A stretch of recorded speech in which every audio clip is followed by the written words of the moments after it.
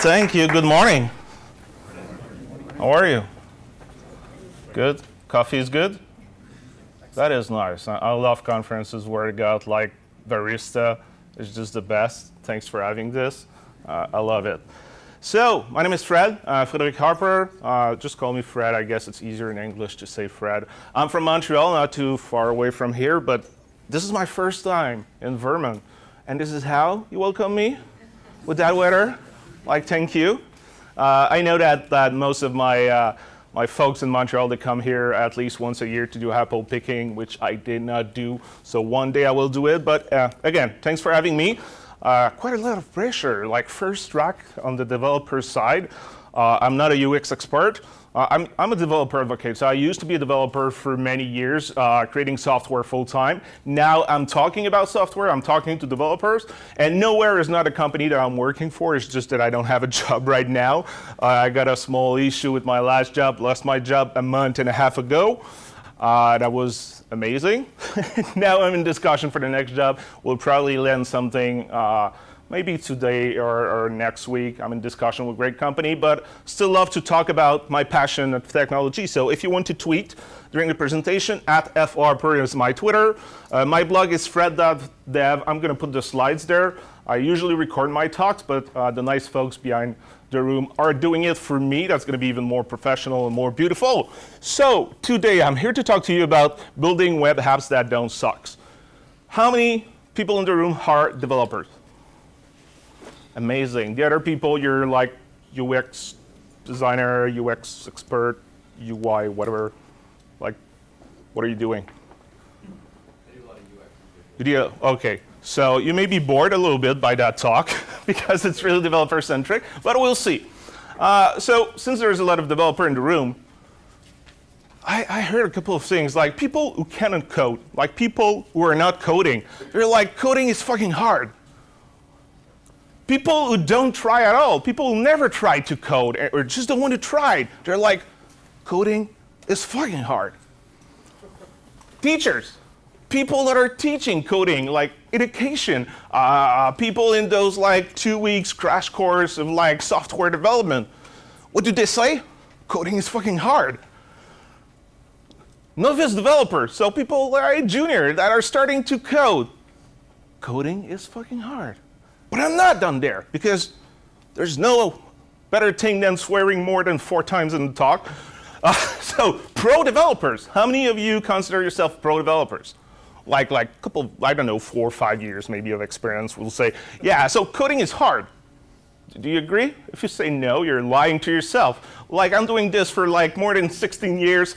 I know I'm old, but like coding is fucking hard. Like famous developer, like people like the rock star, and I hate that word, and I know it's on the title of my book. I didn't choose it first, but famous developers, coding is fucking hard. And business people, coding is easy. I'm like, are you kidding me? Are you kidding me? And like, 3 years ago, I went back as a freelancer. I was doing project rescue, and my customers were like, oh, I just need you to add those 2 features. That should take like 2 days. I'm like, no, actually 2 weeks. They're like, no, it's just 2 pages, like 2 features. Like, yeah, but you know, like there's the database I need to talk about, there's the API, and I need to do the front end, and I need to do some testing, and I need to be sure that everything's gonna work, and you know, it's a complicated feature. I'm like, yeah, but it's just about showing a couple of boxes on the screen. I'm like, yeah, seriously, like coding is super easy. That's blowing my mind. And the thing is that it was not just about me wanting to swear in a talk. It was more about making a point. Being a software developer is not easy. It's amazing. It's a great job. I love it and I hate it, but most of the time I love it. Playing with technology is nice. I remember, I'm going to say this, I'm going to have goosebumps. I remember the first time I printed a Hello World 16 years ago on the blue screen. It was Turbo C++, something like this. Hello World. And I was like, oh, shit, I did that. I printed that. So this is amazing. And one of the things, by doing all those conferences and all those talks, one of the things that I found is that when I started compared to today, it's a lot harder to be a developer. And don't get me wrong, I don't want to say that it was a lot easier also in the past. But we used to have less power, which means Yeah, maybe it was a little bit difficult because we have less power, but we were used to have computers that were not powerful, and all computers were not powerful. Actually, they were powerful for that time. But compared to today, now we're used to have all those devices. My phone is more powerful. I don't know why I'm struggling with that word. More powerful than my phone is more powerful than my computer was. My first computer was, and way more powerful. I will stop to say that word. We used to have like a limited amount of devices. Smartphone was not even a thing. My first mobile application were BlackBerry application, yes. Windows Mobile, not Windows Phone. So I'm talking about a couple of years ago. But we have a limited number of computers to keep in mind if we were doing some standalone web application. Hey, resolution was 800 by 600. That was the only thing we had to care about. And I don't remember his name, but the keynote was talking about dial-up. I realize that right now, when I'm showing that picture, there's probably half of the room was like, what the hell is this? That thing is making annoying noise, but gave me the freedom to have 10 minutes to load one picture. That was amazing. So that was the internet before. The connection was slow. Now we're used to fast internet connection. But the thing is that we're used here in North America, in the States, in Canada, in some places in Europe. But last time I did a workshop, I was in India. And I was like, by the way, I think there was an issue with the Wi-Fi. I was at the conference, and the organizer came, and it was like super like stressed about like, oh no, we really want, like they're super welcoming, and they want everything to be perfect. And it was like, no, the internet is super fast. And I was like, oh, sorry. That was like slower than what I used to have when I don't get a great coverage on my phone, but I was fast for them. And we tend to forget that in different places our customers don't have the same access as we have. But anyhow, everything to say that all those things together made our life easier as developer because we stopped to care about optimization. We stopped to care about the size of our data. We stopped to care about the performance of our application. Most of the time, maybe not you, I did. Maybe nobody in the room, but I did. I stopped to care about those things. So today my talk is not about the new shiny thing. It's not about the new framework that will disappear in 2 weeks. It's not about the new library that won't be supported in 1 month. It's about using the actual skills you have right now and go back to basic. So some people will leave the room and say like, oh, Fred, you're a genius. Like, that was the stupidest talk I ever had. I ever listened to because you were telling me things that I already known. But be honest with yourself and ask yourself at the end of the talk, do I still do those things? Do I still care about those things? I'm going to talk about a lot of optimization, a lot of details around how we can create better application in a lazy way. I'm lazy. Don't know for you. I think most developers are. Maybe it's not true, but I think it's quite true. I'm quite lazy. I want things to be easier, to be faster. So those tricks will be quick things that you can do right after the talk. That won't ask you too much of a stretch to do those things. I just love cats, so that's why. Let me talk to you about UX and UI. I know they're not the same thing, and I'm nowhere near an expert when it comes to UX. But I'm a firm believer that if you do a great UI for your users, that's going to give them a great experience. So that's going to help them to have a better experience. And some of us may have the advantage of working with designers, working with UX experts. But most of my life, when I was building software, I had no UX expert in my team. Actually, when I started, the UX was not a thing, even if it was always like part of what we do. Like the user experience is always something important, but that term was not coined. It was not like, oh, we need UX expert to understand how it's working. Actually, maybe big company had, but like we didn't have any. This is a whole book. Sorry, Josh, it's been a couple of years. Tap-worthy, really a couple of years. You can even see like the design from like iPhone, really old icon. And Josh, that book is really nice because it was for development for iPhone.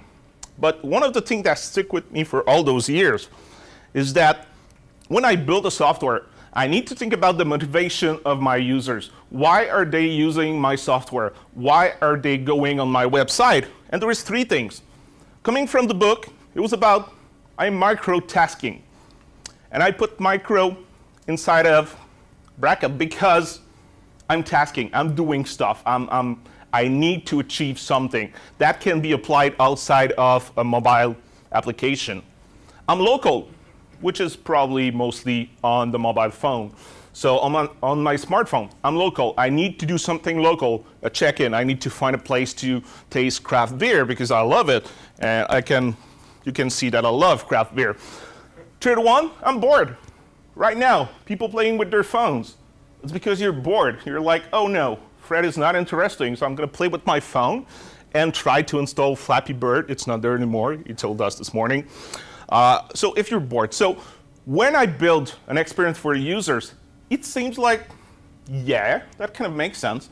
But keep those things in mind when you're building the UI. Because most of the time, there is a big difference between what the expectation of the users and what we're giving to the users. And I don't know if you know XKCD. I love those comics. And maybe, don't know if you can read on the back, but basically there is two diagrams. And the first one is like, what the people are expecting when they go on a university website, and what the university website thinks that a user wants. And the only thing that is common is like the full name of the school. Like, I don't know for you, when you go, actually, it is pretty funny because it's true. When you go on a university website, I want to see courses, I want to see like the schedule, and like have all those like, oh, there is a club, like tennis club, and oh, we win that prize with the football team, you know, like all those things that personally I don't care. This is not what I'm looking for. And too often that happens. So I would say my first trick, which is not totally developer-centric, but we need to think about this, is think about the content. And there is something called mobile first, content first. We've been talking this for years, but we still don't do it properly. We still don't do it. Yes, now we're doing responsive website. Amazing. Now my content adapt to different viewport, adapt to different screen size. But what about my content? Most of the time we go that way. We create for the big screen, and we change our CSS and we adapt for smaller screen, which is nice for most of the cases. Think about a university website where there is like a ton of information. We should probably do the other way around. And this is super hard, complicated, annoying.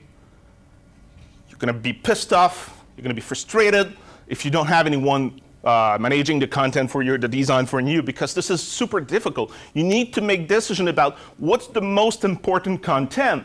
And for me, that was a game changer, because my projects were taking a little bit longer to start, but I was always more successful because I was doing the hard job there. And it's a lot easier to add stuff, to add extra, to add bonuses to my UI, my interface, when I already have the important stuff there.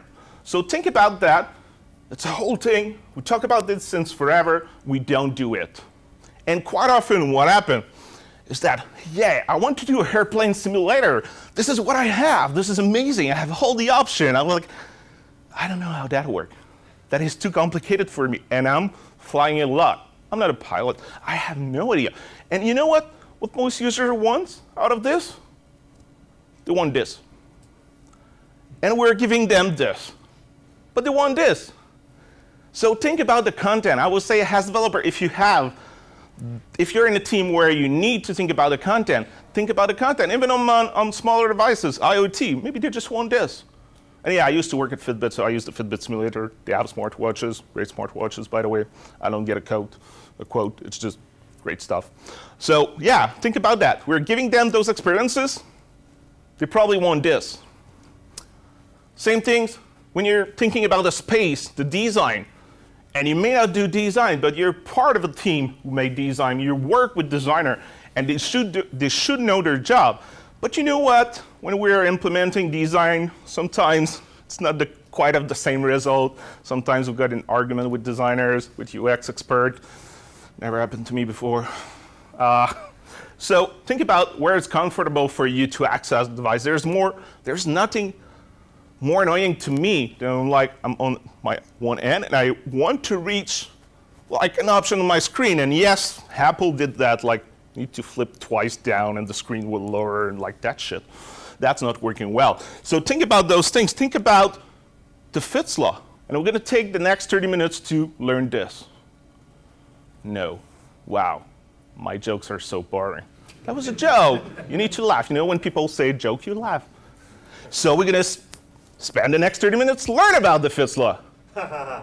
Thank you. Thank you. I like you. Just you. The other people, not that much. So the translation about the Fitts law, it's basically the bigger and closer a target is, the easier it is to hit. Oh. This is a ha-ha moment. And the thing is that I'm impressed because we are still not doing those kind of things.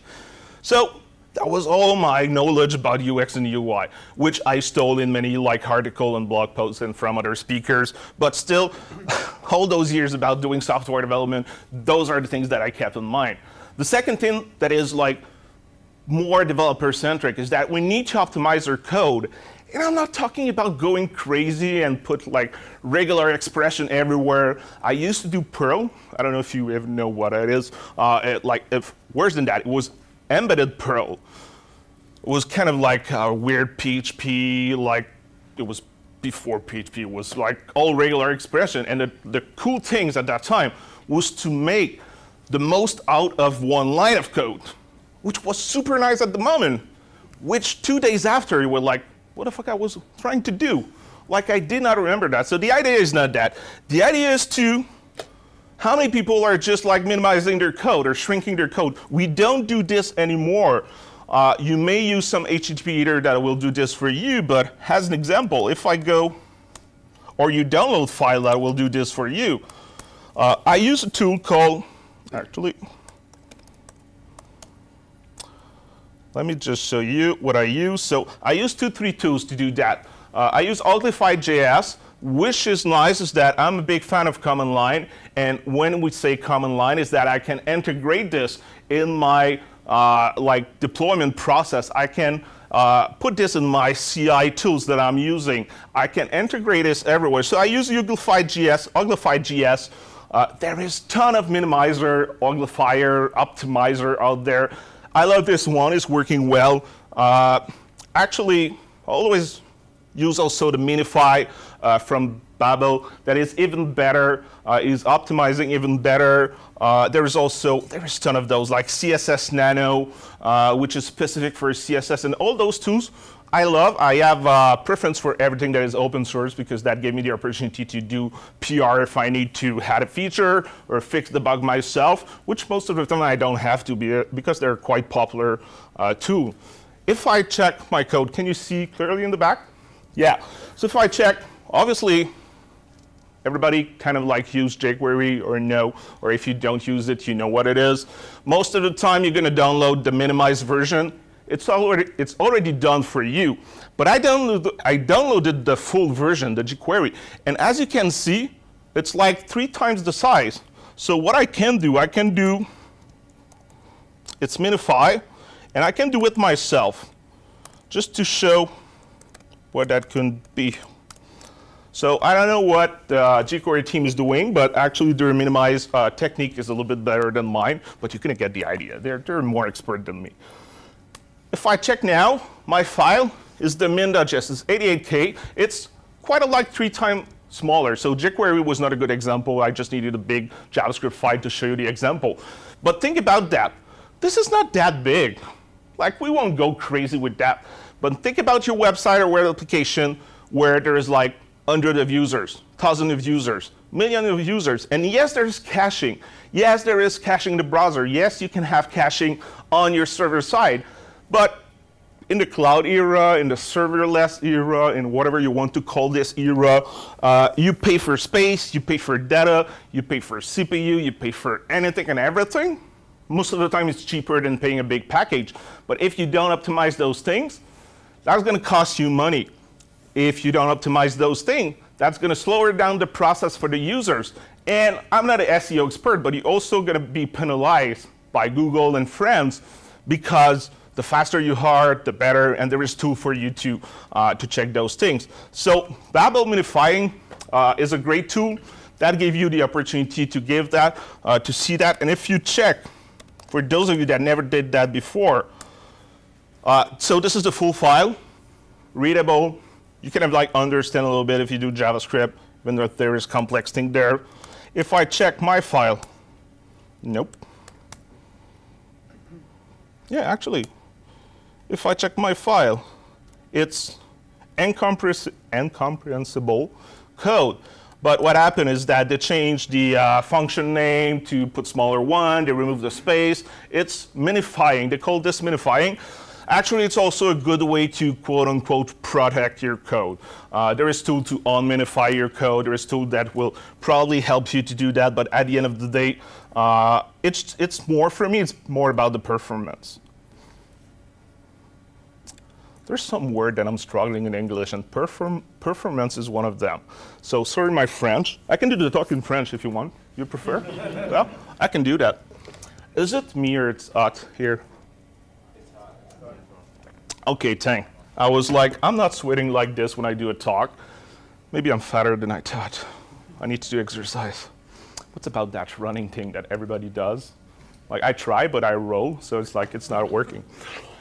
One of the things you can do, and that is super important, and please don't check my website on this. I just moved to a new host. I didn't play with htaccess yet. But one of the things, you need to minimize the number of HTTP requests. So try to minimize the redirection. Try to minimize every 300. Try to minimize the number of files requests. So if you can put your CSS together, if you want, there is tools also that let you, when you minimize for your code, you may have different CSS file or different JavaScript file, and you can minimize them inside one big file. So that will minimize the number of requests from HTTP. And this is good because you're going to have the information display faster. Again, SEO, Google, check the first time, the time to first byte. So the response time between when you call your application or your server to the time that the customers, the client, the browser will receive it. And to help you achieve that, to be faster, you can do JZip encoding. So think about the fact that you're going to save some space in terms of data transfer. It's just setting that to put in the htaccess or the web config if you're using IIS. But you're going to be quote-unquote penalized on that code will need to be decoded, will need to be unzip, JZip on the server side, but most of the time it doesn't matter that much. Use image sprite when it makes sense. So basically it's bundling many images that are kind of like the same thing. I would say I use many icons on my site, many social media icons. Instead of having an image file for LinkedIn, Twitter, and Facebook, I will put them together, and with my CSS, I will just show a different viewport of my file. Sometimes it makes sense. I usually hate to do that, but when there's a lot of files that you can put together, do this. Again, you're minimizing the number of HTTP requests. CDN, if you're on a cloud provider, most of them have CDN. There is also companies that are just specializing in CDN. So basically it's having server that will have a copy of your content and distribute it from different places in the world. So that may make sense if your company is here, but most of your users are in Asia. So maybe it's better to have your content in Asia, but you still have customer here. So you can use CDN to do that. HTTP cache headers. So the browsers by default will cache the content for your users, but on the server you can also cache some content. So you will save some processing time, and you don't have to do a lot of things. It's usually just configuration for your web server. So usually Apache IIS has the same thing with HTTP expire response header. Actually, I forgot to tell you, but I will probably put the slide, I will put the slide online. So if you want to take notes about the text there, sorry about that, too late, but they will be online. Cache the contents as much as possible. One of the two I really like, I used to use Google Lightspeed, which was Google Speed and Site before. Now they integrated in the browser. It's the audit. When you go to the developer tool, in the audit tab, there's a way for you to kind of audit the performance, progressive web app, best practices, and all those things. But recently, a friend of mine told me about WebInt, and I really love it because this is the same kind of tool, but I have access to the command line. Told you I'm a command line person, and I install it. If I do int my website, you will cry seeing the report of my website right now. But what is great with that tool is that I will let the tool generate the report. But what is great with the tool is that you will see a report about my website. And again, this is free. This is part of the GS Foundation. They're working on it, so it's great code. It's open source.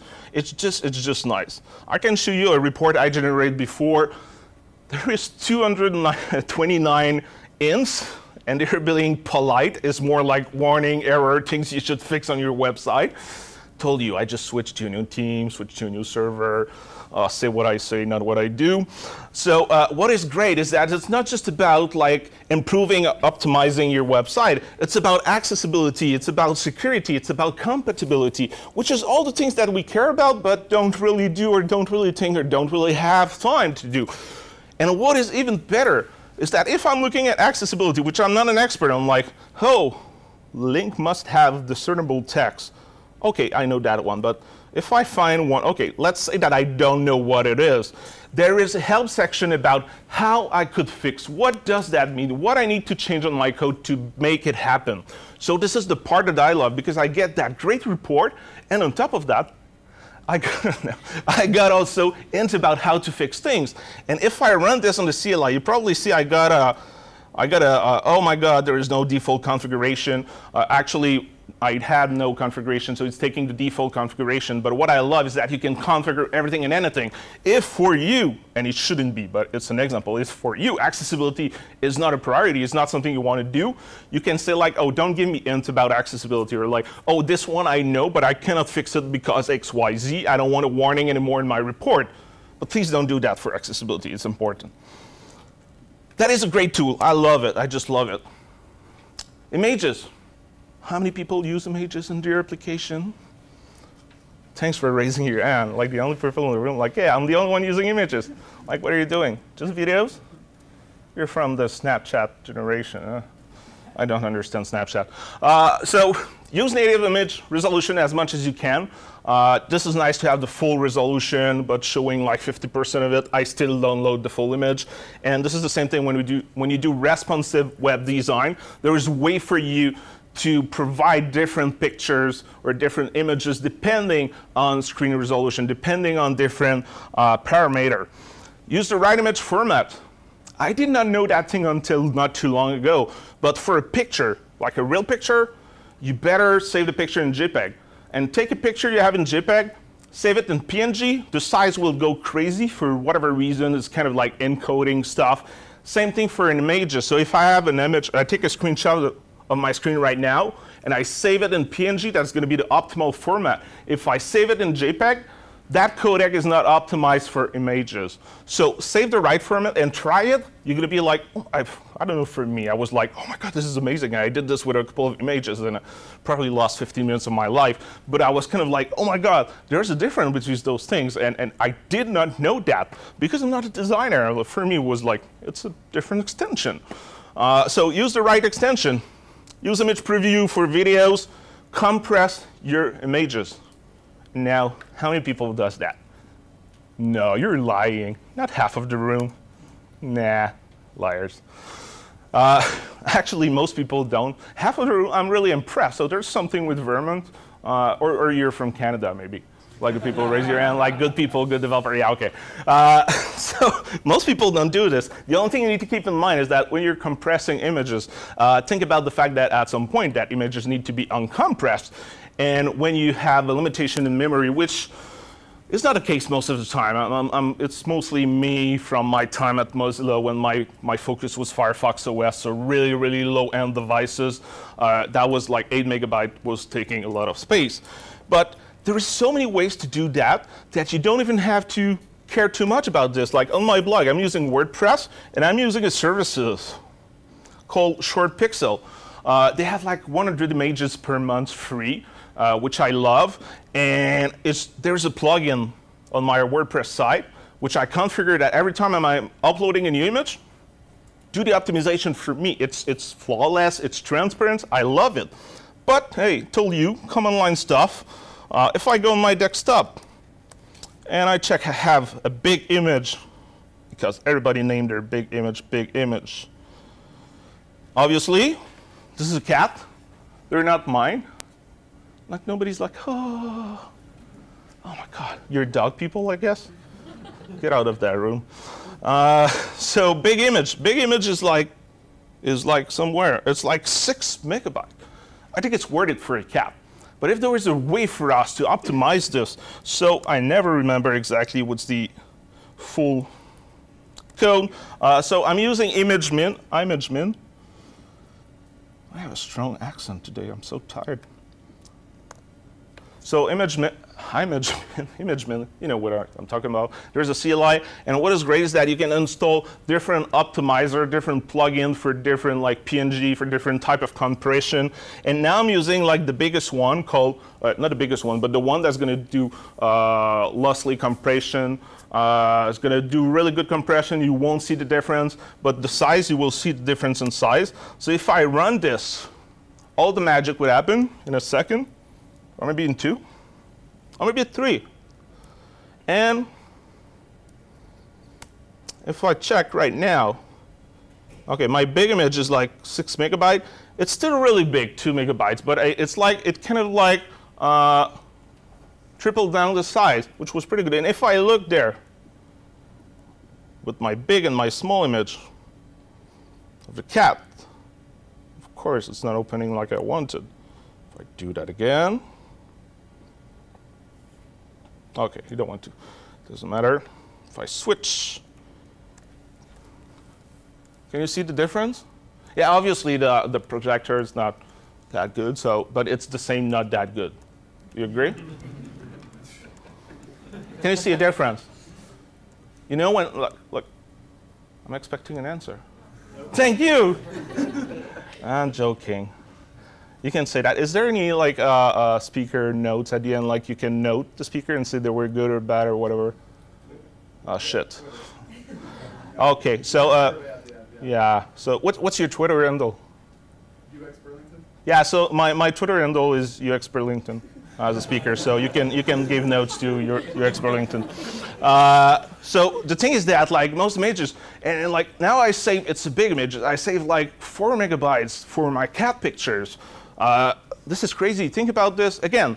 Now I'm talking about small optimization, and sometimes you're going to save like 10 kilobytes. But like 10 kilobytes multiplied by 10, 100, 1,000, it goes super, super fast. Do some testing. Now the time for you to lie again. Who's doing some tests? Liars. No, it's not true. Yeah, but like we don't do tests. Like people were a little bit more shy. Like, yeah, I'm gonna do tests. Like, yeah, kind of. Create unit testing. Create integration testing. Test. Like maybe do some. What do you call this? Like test first. Test-driven development. Start with test. Test it yourself. I remember the last time I was managing a team, which was a terrible experience of developer, and they were building stuff, and they were doing unit tests and integration tests, and they were good developer, and I was testing their stuff, and it was like, there's an issue there. And we're like, Fred, like users will never do that. And I'm like, that's right, this is exactly what's gonna happen, because you say user will never do that, they will do it. So what I was doing, I was the dumbest, I think it was natural for me, but I was the dumbest user I was able to be. And they were pissed off because like, Fred, no, they won't click like 10 times on the button, like, look at your user. They will do it. So you need to test your stuff. And we don't do it because we're in a fast-paced environment. Everything goes fast. Everything is quick. We need to deploy. We need to like launch the next version. We need to work on a new feature. So use test framework. That will make your life easier. If you do JavaScript Node, there is Mocha. That is probably one of the most popular QUnit that is done by the people doing jQuery. Test, test, and test. And test, test, and test. Like test, test, and test. Did I say it? Test. I use always strict mode when I do JavaScript. Because JavaScript is so permissive, Like there's so many ways for you to do stuff. And when you use strict mode, that's going to prevent you to do stupid things. So it's just you put use strict in your file in a specific scope, and you're going to use what JavaScript called the strict mode. So I always use this. Makes my life a little bit harder at the beginning when I started to use it. Now it's kind of like part of like how I code when it comes to JavaScript. Avoid creating new objects when it's possible. Now I'm going to like the crazy little tips that won't save you a lot of things, except if you really have like a huge crazy application. This one, load JavaScript file at the end of the page. I think we were done with that one. I think we were like people understood that. No, and the reason is that most of the time you won't need JavaScript right at the beginning, and that will prevent the UI to be rendered. So put JavaScript at the end as much as you can. Put most of the file that you don't need to render your interface at the end of your website, at the end of your code, like just before the body. Async. I want to see that word more often in the code. Like do everything async as much as possible. Like when you're loading data, don't freeze the UI because you're trying to fetch or update something. It should be kind of like an automatism. Like you should do this all the time. That should be automatic. Maybe except C# people, like nobody uses XML anymore, but still, like JSON is so much faster, so much easier. Mostly I'm talking JavaScript because this is most of what I'm doing. Like if you use JSON to store data, store information, it's just so much faster, and also I think so much easier. And the two other things is like if you're doing animation, I don't do those things, but don't scale image and draw image, like cache off screen on a canvas. That's gonna make your life faster and easier. If you're doing some like 2D, 3D, you're doing some animation, some games, use WebGL instead of Context 2D. It's still a thing. That's going to use the GPU when you can. So the graphic process unit instead of the CPU, which is going to give you the opportunity to kind of like use both because design will use the GPU and other stuff will use the CPU. Do I need to explain that? So can someone tell me why Slack changed the logo? It was not broken. Okay, I get used to it. Like it kind of like grown on me. But at the beginning, I was part of the troll on the internet. Was like, oh my god, that is shit. Like that is so good. I will never use Slack again. I'm like, yeah, don't really have the choice. But like human, like we have an aversion to change. And the thing is that for whatever reason, we think it's a good idea to redo all the design that our users are using for years, and that is great. And instead of just doing some like refreshing, we're doing everything all over again. We lost our customers because now they don't know where are the features.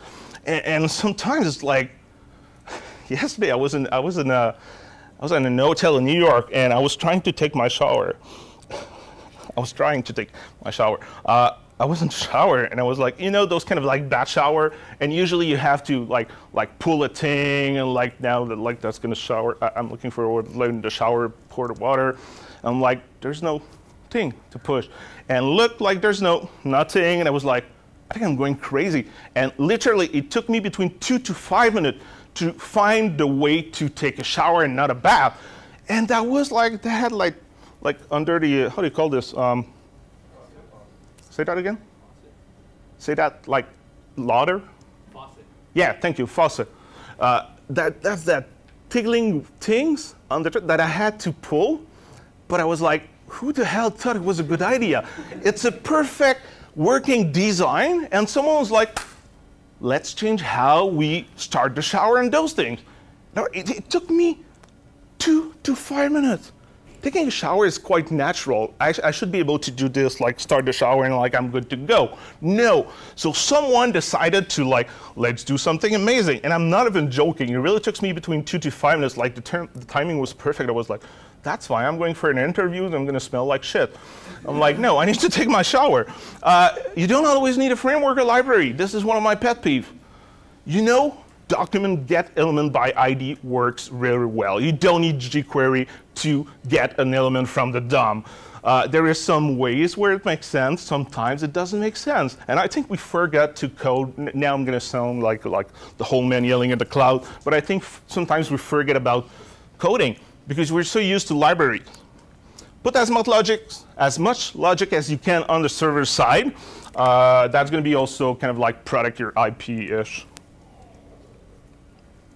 think accessibility.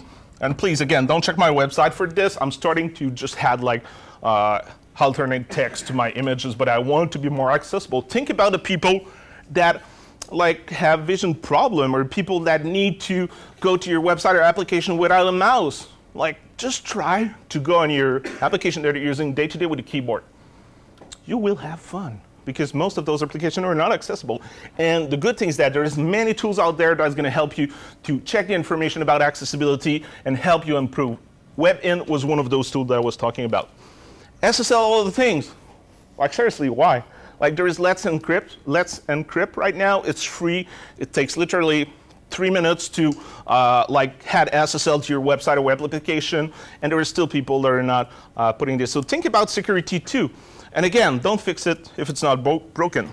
Go the extra mile. It's not about optimizing for speed, but it's about giving a good experience to your users. Think about security. And you don't need to be an expert, but there's that organization called OWASP, which is the Organization Web Accessibility Security Project, something like this. They're the expert when it comes to security. There's a lot of user groups everywhere in the world. They have a cheat sheet which lists 60 plus security issue that you can have in your application. What are those? How you can fix this? How you can prevent this? So the idea is not to be an expert. The idea is to integrate this in your app development life cycle, to understand that security is not an afterthought. It's important for your users. And once every 3 years, I go read that cheat sheet just to remember like what are the things. There's also tools, and I'm slowly running out of time because I love to talk, as you can have seen. There's a tool called Snyk, which I love. There's a lot of things free with Snyk, but it's working with different programming language. It's basically a tool that will help you to find security vulnerabilities in your programming language. So if I do a quick demo, and NPM has the same thing. So if you do some Node, you can do NPM audit. That's going to give you a report. I can do Snyk monitor with Snyk, and the advantage of Snyk is that I think NPM audit is better for NPM, for Node. But I think that Snyk is better because also there is integration with many platforms. But that's going to give me a report about like, hey, that library that I'm using in my software, I was testing on npx, which is a way to execute npm package without installing them. I used to work at npm like a month ago. So libnpm has security issues. I'm like, now I know I can update the package to the next version and be sure that I won't have vulnerabilities in my code. Those are tools. There's plenty of tools. So in the end, and I told you there was a quick like those are like the 10,000 quick tips that you can get out of that presentation. But in the end, the philosophy behind my talk, because I'm a philosopher. Sorry, I tapped the mic. Don't make us think about the interface. And now I'm putting myself in place of a customer. I don't want to think about the interface. I don't want to spend 5 minutes to find how to take my shower. It doesn't make sense. Or I love the web services where like it's hidden under like 5 pages where you can delete your account. Like, okay, now you just want me to stay there. It's like, make things easier for me. Insulate us from the complexity. Keep things simple. KISS. Keep things simple. Make accomplishing your goal easier and faster. Again, same idea. And optimize your stuff easier and faster. And this is the topic of the conference. It's like people, they want to think fast. And I remember when sometimes I'm looking for services, I'm like going to a website and everything is super slow. I'm like, oh no, I'm done. Looking for the next one. And you're going to lose customer by doing that because I'm not the only one. I'm kind of like in between two generations, so I get the worst of the 2 generations, I guess. And one of the things is that I want instant gratification. I want things fast. I'm used to fast stuff now. Help the user be awesome in the moment, because at the end of the day, it's about being amazing. It's about being awesome. So help the user being awesome. I will put the slides online. Forget about the video. That will be on UX Burlington side. But I have 2 minutes for a question. The keynote is not the only beautiful speaker today. I think I have a pretty face too, at least the face from there. My name is Fred. If you have any more questions after, so we have 2 minutes, but like if you don't have time to ask a question, I'm going to be in the break. I'm going to be there mostly all day. You can also send me an email, fred.dev, kind of a new website. I didn't blog for a long time, but it's my goal to blog again. I'm going to put the slide online.